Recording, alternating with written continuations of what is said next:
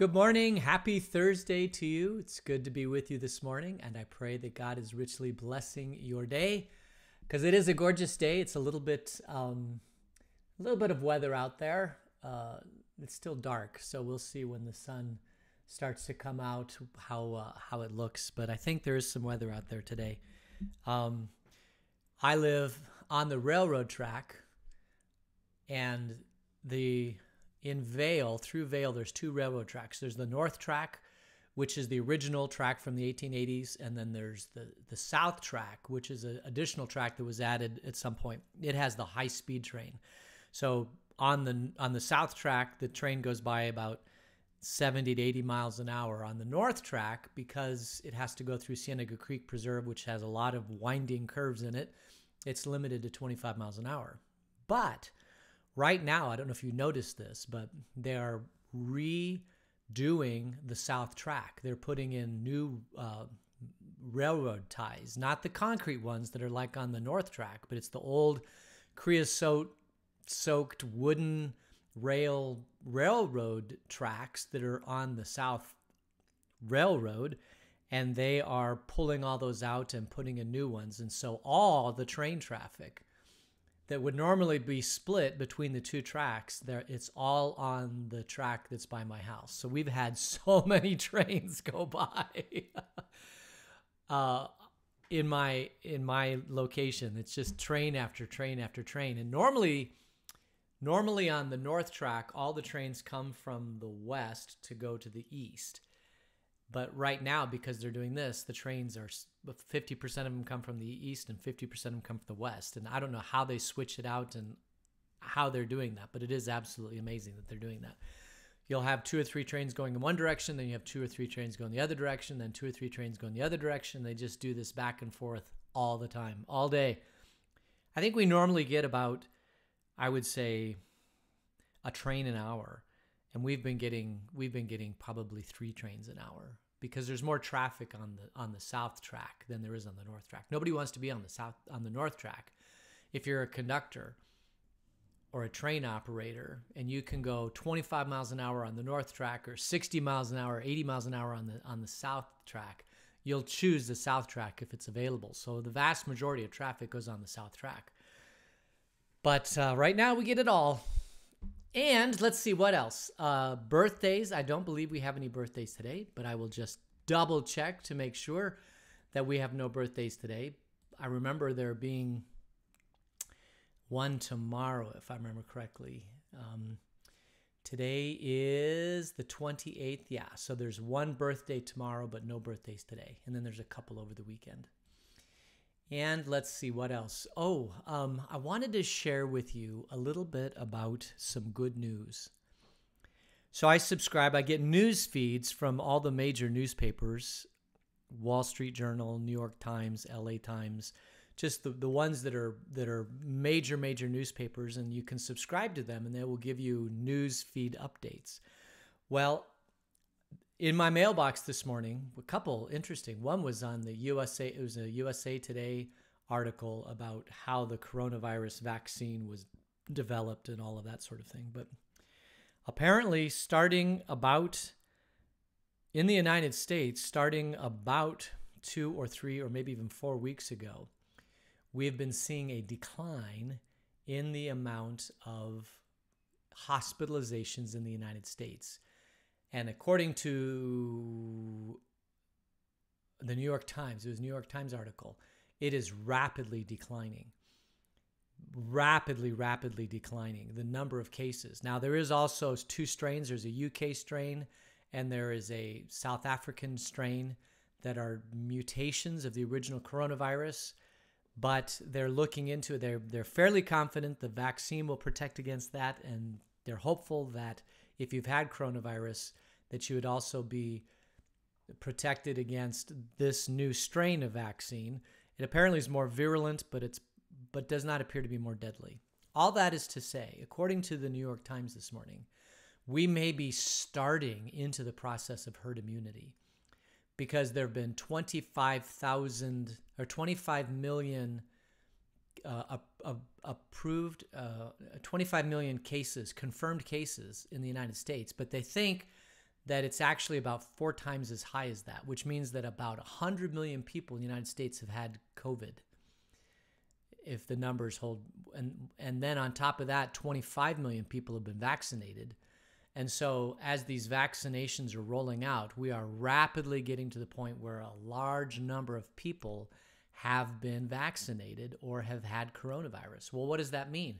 Well, they're saying when it gets to 70 or 80%, you're at herd immunity, which means you're never going to be protected against it, even if you get the vaccine. But it's basically like the flu, but it's just hard to transmit it because so many people have been vaccinated and so many people have had it that it's just going to go through. So that's exciting news. The other exciting news is that the second wave is basically on the decline. So if we can just hold out for about another, I would say 3 or 4 or 5 weeks, we should be at the bottom apex of the second wave. And if you'll remember, in previous flus, it was the second wave that was the more deadly of the 2 waves. And after the second wave, there is sometimes a third wave, but it's not nearly as deadly as the second wave. Well, we probably won't even have a third wave. If we can really get a number of people vaccinated, it is quite possible we may not have a third wave, which is typically 6 months after the second wave. So that would be putting us in June or July. And I saw Dr. Fauci say that by the end of summer or early fall, anybody who wants to be vaccinated will be vaccinated. So I just think this is all good news, my friends. I think we are seeing a huge light at the end of the tunnel, and I'm very, very excited and hopeful for what that's going to look like. As far as us as a church goes, we are going to continue worshiping in 2 small worship services. When I say small, they're not the full-blown worship. There's no singing. There's just listening type stuff in the worship. We're going to continue doing that probably for at least February or March, but then who knows after that?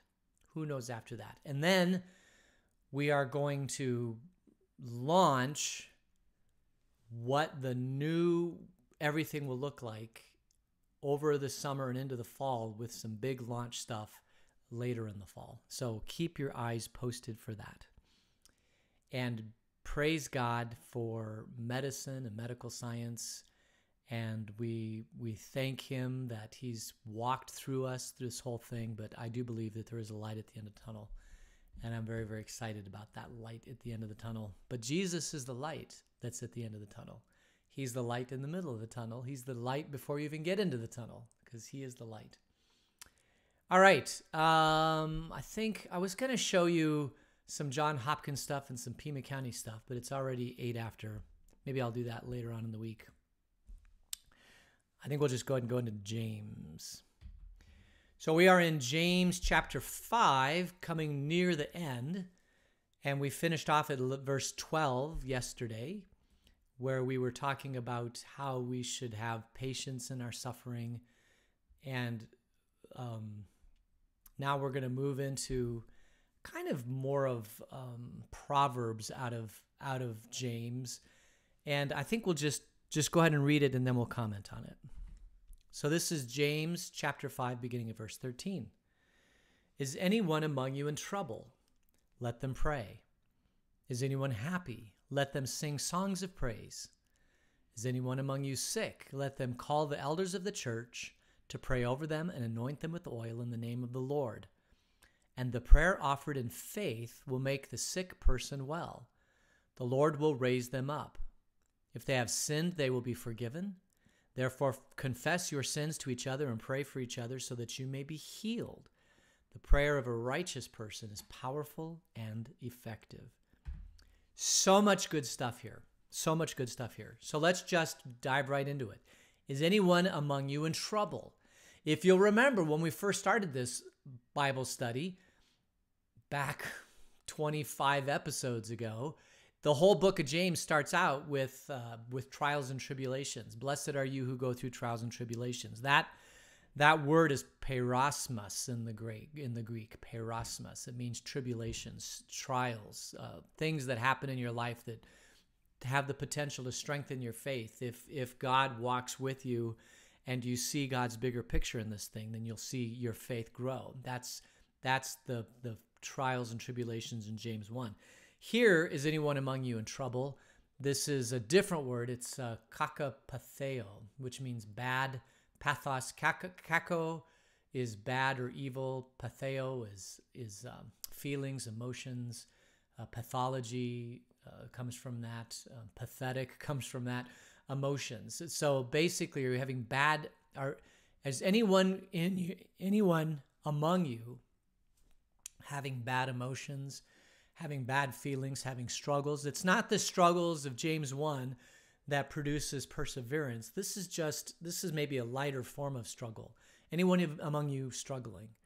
This might even be very similar to what Luther called tentatio, where you live out your life and the struggles and the temptations and just the life itself comes into your life. And if you are rooted in God's word and you're rooted in prayer, then these things, God will help you through these things.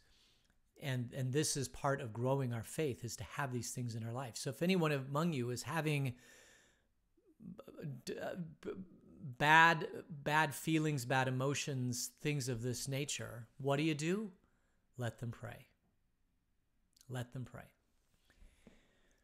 This is so good advice. If any of you is going anything in your life that you're struggling with, according to James, just pray. And it took me a long time in my life before I realized the power and the importance of this. And I think it's not necessarily that it probably comes from the fact that, and I've said this before, I like to think about things for a long time. And in my life, because I was such a wimpy kid, I would never get into arguments or never beat up. I mean, I did in second grade, get into fights, third grade. But after that, I felt fighting was stupid, and that if I could always avoid a fight by just thinking about how I'm going to avoid the fight and avoid the fight. So I've always used that part of my brain that can, think about things, take the long view, and I can usually figure things out, which is probably why I was a great engineer. I enjoyed engineering. I was very good at that career. I was a very good engineer because I could always figure things out. That was my job at all the companies, is if they had a problem that just couldn't be figured out, they would come to David, and he would it might take him a day or two to figure it out, but he could always figure it out. And I love it. I just love engineering puzzles. I love figuring out. I love chess. I mean, all these things I love. And because of that, you would think that'd be a great blessing, but it's also a great curse. And the reason why it's a great curse is because I was always relying on my own power and my own brain and my own things that God had put in my life to figure things out. I always figured if I could just figure it out, I could figure it out. But when you're a pastor, you realize there are things you simply cannot figure out. The human condition is just too strange. There are no patterns. I mean, there are patterns, but there's just, the human condition is so volatile. Is that the word I want to say? It's so volatile that once you figure out one thing about the human condition, it unleashes a Pandora's box about a whole other side of the human condition. There's no way you can trap it. There's no way you can control it. There's no way that you can wrap a box around it and say, these are all the things about the human condition. And the same thing goes true with me and my heart and my psyche and how God created me, is that I can't figure myself out. I can't always rely on my investigative mind to figure everything out about life. And so when you're a pastor, and there's just so many things that you can't figure out, you realize you have to throw up your hands and you say, God, I just leave all this in your hands and you deal with it. And the thing is that is when you finally in your life, like me, just say, I can't figure all this out, Lord. I just need to let you take charge and help me understand that I'm not perfect and I can't do everything, and just put it all in your hands. And the amazing thing about God is that he does. And it took me a long time in my life, just because of the way he created me, for him to get me to the position where I realized the importance of prayer in my own life. And I'm ashamed to say that. And so if you have a great prayer life, kudos to you. And God, I'm sure, has blessed you immensely because of that. But it took a long time for me to understand the importance of prayer in my life.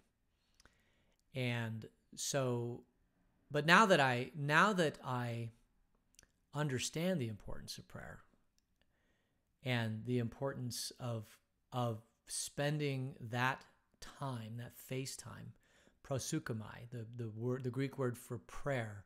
Pros is facing, euchomai is facing, is to speak. So in Greek, proseuchomai is speaking towards God. It's basically pouring out your heart towards God. That's what prayer is calling out to God, speaking to God, facing God, being in the presence of God. All of that stuff is it's a dependent. Should I get into Greek on this? It's a passive word, which means proseuchomai is not something necessarily that we do, but it's something that God does to us when we face him and we call out to him. Basically, that's basically what prayer is. It's not something that we're doing, which is the active form. It's not the passive form, which is God doing something to us. It's called the middle deponent form, which means that we're both doing something in this relationship of prayer. Proseuchomai, omai, is the Greek ending for middle deponent. Greek, oh, well, never mind. So anyway, that's getting really into the weeds, isn't it? But it's so important to understand, because prayer is this mutual relationship between man and God.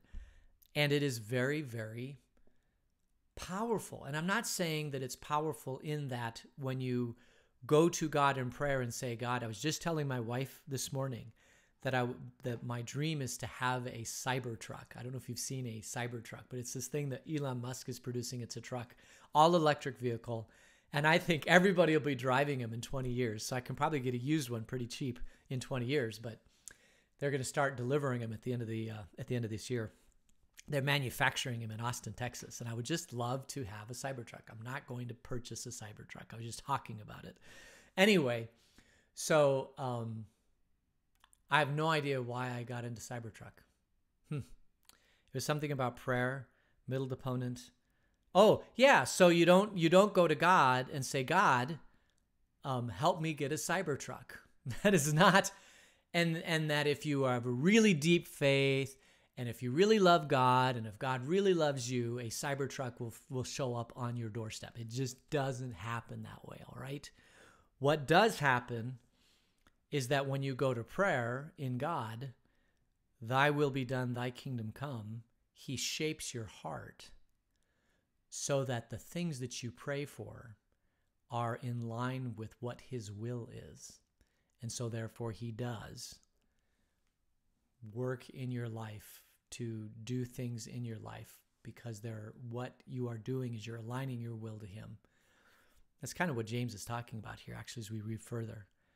But it is so true. If you're in trouble, if you're suffering, if you've got anything in your life going on, I cannot stress this enough. Just simply go to God in prayer. Spend that time with the creator of the universe. And there's all sorts of things you can do in prayer. One is you can pray for forgiveness for the times that you've failed in this world. You can pray for strength, and the Holy Spirit will come and give you wisdom and guidance, and actually the forces of God's power, the Sabaoth, the armies of the Lord that are at the ready and willing to help you in your life, all of that stuff. He brings you into the kingdom. He gives you the honor of being in his kingdom, because you're no longer a slave, but you are a son of the king, of the creator of the universe. All of that stuff is realized in prayer. So I cannot stress enough that if you are going through something in your life, any struggle whatsoever, first and foremost, have that deep relationship with the creator of the universe, that you can go to him and pray, and he will fill you with more of him and less of you, and he will be a healing thing in your life. And the troubles, they may not go away, but you will know that God is with you in the troubles. How's that? So if anyone is in trouble, pray. Is anyone happy? Let them sing songs of praise. This is the other side of it. There are times in your life when you're just filled with joy for what God is doing in your life, for what things are going on in your life. You wake up one morning and there's a Cybertruck sitting out of the driveway. You're filled with joy. No, there are times, and the things that make Christians joyful and happy are totally different than what I think the world or the culture around us finds joyful and happy. We find joy and happy in things like forgiveness, grace, love, perfection. The things that emulate the character and the heart of God are the things that really make us happy as Christians. And when we're happy, what should we do? Sing songs of praise. Sing songs of praise. The saleo is the word to sing songs here, saleo, which is the same root as psalms. So basically, just sing psalms of praise. And if you've ever read, I hope you have many, many times, the Psalms, it's the Psalter of the Bible. It's the songs. The great thing about the Psalms, and I think I've said this before, the great thing about the Psalms is it teaches us as humans how to interact with the creator of the universe. What our attitude and our position and our heart should be when we come to God in prayer, when we come in Psalms, when we come in mourning, or sadness, or joy, or happiness, or all that. It's all covered in the Psalms. And the Psalms teach us. They're not only prayers from the heart that tell us, that we can pray to God, but they also form our heart and teach us how we should pray towards God. The Psalms are great source of that. Now, the Psalms aren't the only way we can praise towards God.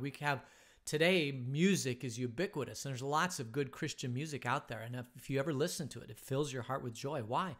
Because it's some creator or composer or whatever saying, this is how I relate to God. This is my heart towards God. And you will find a lot of the same themes in the Psalms that you do in even modern day Christian music. As a matter of fact, I bet if you listen to K-Love and listen to these songs, you probably would find every theme that's in the Psalms in these songs. So there's nothing wrong with listening to Christian music at all. I mean, it fills our hearts with joy. And the great thing about modern day Christian music, it's just so easy to come up with a song and to pull together a sound or a thought or a process that really is somebody's heart towards God. And you can feel their emotion and feel their joy and feel their pain and feel all those things that we experience when we come into the face of God and we say, God, heal me from this. So if you're happy, sing your songs of praise. If you're in trouble, pray to God. Sing psalms of lamenting to prayer. Is any one of you sick? Now, this is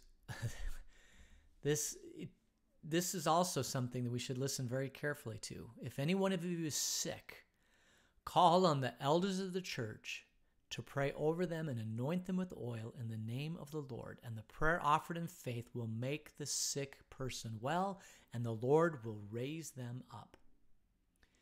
Now, this is very, very powerful. If you are sick, is anyone among you sick? Let him call the pastor. No, it doesn't say that. It says, let them call the elders of the church to pray over them and to anoint them with oil in the name of the Lord. Now, if you'll remember, in Mark, Jesus sent out the 72. He didn't send out the disciples. He sent out 72, 2 by 2. So that would be 36 pairs of men to go out into the villages and to prepare a way for Jesus. And how did they prepare for Jesus? They would go into a town. They would try to find people of, it says in Scripture, people of peace. But these are people who were receptive to these men coming into their house, into their village or whatever. And they would go door to door and they would say, is anybody sick here? And they'd say, yes, my brother's sick, my wife is sick, my child is sick. And they would go in and they would listen, and then they would anoint with oil and pray and put their hands over people. This is the main calling of the Christian church. And the older I get, the more I realize that this is probably the number one thing that the Protestant church has kind of fallen away from, that we should probably reactivate, is to teach in our congregations the way of Jesus, which is basically to listen to people and to pray over people. Now, we do teach this in our congregation with a program called Stephen Ministry, where we will pair up people, and they'll go and they'll listen and they'll pray over people. And this is directly, it's called Stephen Ministry because of Acts 6, where they had the deacons or these assistants that were helping out the disciples. But it's really, I think, more this, that you've got people in your congregation that have that strong connection with God. Their roots are deep. And they're not going to judge a person on their sickness because of something that they've done, but they're going to see the sickness for what it is it's the manifestation of sin in the world at some level, and they're suffering from a disease or a sickness because of sin, and they will listen patiently, and then they will place their hands on somebody or anoint with oil and pray over that person. Now, I as a pastor get to see this all the time. Because if somebody's in the hospital or somebody's sick or somebody's just grieving, I get the great joy and privilege in going and doing this with people. But it should not be solely the job of the pastor. This is the job of the church. And we should be training from early on, even little kids, to learn how to pray over somebody and to listen and to pray over somebody. This is, in my opinion, like the number one thing that we should be teaching our congregations and our people. And somehow, I bet a lot of congregations already do this, and somehow, for whatever reason, maybe because I never had a very deep prayer life, I never saw a need for this, and so I never got activated in this area. I don't know what it was, but for me, I just never ever really saw this as a great thing that the church could do. But it is. It's like the number one thing a church can do. If anyone's sick, we always think of sickness as coronavirus, right? And that if we go and somebody's sick with the coronavirus, we place our hands and pray over them, that they get well. And so we know that there's a whole side of medicine and all that sort of thing. And you could pray over somebody and actually get the coronavirus yourself, but you're taking a very medical, clinical view of what sickness is in the New Testament. Sickness in the New Testament is anything that harms your body, soul, or spirit that can separate you from God. So there's a whole bunch of things. I mean, even what it says here, if you confess your sins to each other and pray for each other. In the New Testament, at the time of Jesus, sickness was just not a medical condition. It was a whole spiritual condition that had a whole spiritual aspect to it. And we even know this in the medical side, that one of the things that can protect you and give you immunity to some sicknesses is getting proper rest, not being in stress. Stress is probably the number one thing. A little bit of stress is good. It releases cortisol into your body. Here I'm medical, right? It releases a little bit of cortisol in your body and helps your body fight. But too much stress in your body, will debilitate you, will kill you, will shut down your whole immune system. So the things that will protect you from coronavirus are getting lots of vitamin D outside, de-stressing your life, taking long walks, being in the presence of God, having a strong prayer life. All of these things are very, very good for you to help protect you against actual medical diseases. And we've gone so far on the medical side that we've forgotten on the disease side that there's another aspect to medicine, which is walking alongside somebody, praying for them, helping them get their strength up so that they can fight the disease, knowing that they're loved, knowing that God loves them, knowing that we love them, knowing that they are a child of God. And yes, if they've got some sort of unconfessed sin in their life, listen to that, right? We have in the Catholic Church, it's you go into confession. In the Protestant Church, often there's a confession and absolution at the beginning or at the end of the worship service, or we do it with communion. But there is a healing cleansingness that happens when you confess your sins. And we understand that. And James understood this in leaps and bounds, that the most wonderful thing that you can do as a follower of Jesus Christ is to build your own faith up. Be a person of prayer who's in the presence of God and prays to God and has that relationship to God where every day he's filling you up with him, and then going out into the world and filling other people up with him, listening to them, helping them work through the issues that they're going through in life, helping them with the struggles of life, praying over them, anointing them with oil. All of these things are what we can do as followers of Jesus Christ as the church.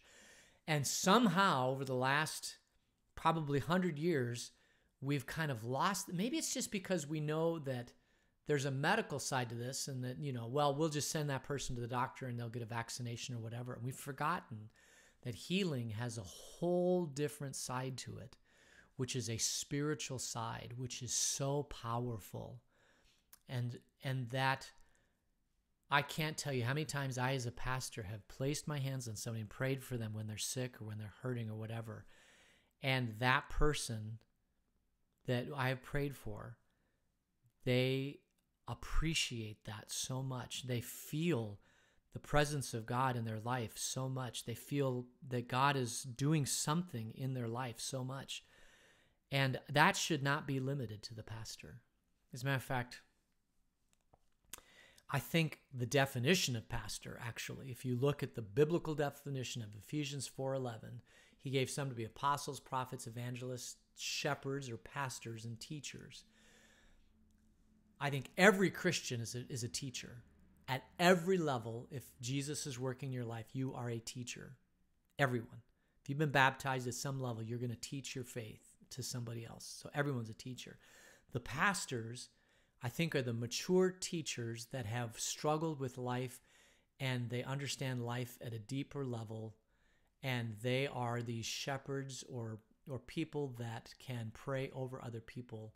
So it's kind of a level up from just teaching people, is really caring for people and shepherding people and being in their life and helping them. And if all of that is only done by the pastor, the Christian church will fall away because there aren't enough pastors to do that. But if every Christian aims to be shepherding or pastoral, right? Pastoral and shepherding is this agricultural term or this animal term. If more people would act in their life like pastors, if more Christians can be filled up with more of God and see this in James and be this, the elders of the church are basically pastors at this point. And we don't even call pastors because there's so many different. I'm going way late here. I'm sorry. I'll wrap it up here. We have in the Bible, there's a whole bunch of different things that are in this role that we call the office of public ministry. So in our church, I am fulfilling a role called the office of public ministry, which is something that you've given me. You all call me pastor because I'm very loving and caring and compassionate, supposedly. I don't know how loving, caring, compassionate I am. But you give me that role, you call me pastor, but many of you listening are probably better pastors, loving, compassionate, caring people than I am, because you've lived your life, you see this at a broader sense, and you're able to provide comfort to people. And I see you in our congregation as shepherds or pastors, just so you know. I might have this title called pastor, but the title really should be given to you. And the title should be given to anybody who cares for and loves other people in this world. That's so. And I see all of that here in James. And I just, maybe we'll just close in prayer and we'll just finish this up. And then we've got the rest of James, and I think we're going to be finished tomorrow. But let's go ahead and close in prayer. Gracious God, fill us more of you and less of me, so that we can love the world and care for the world and pastor and shepherd the world around us. Because of your Son, Jesus, in his name, amen. All right. So thank you for joining me today, and God's richest blessings. I'm sorry I went long, but sometimes I do that. And hey, we'll talk tomorrow. Take care. Bye.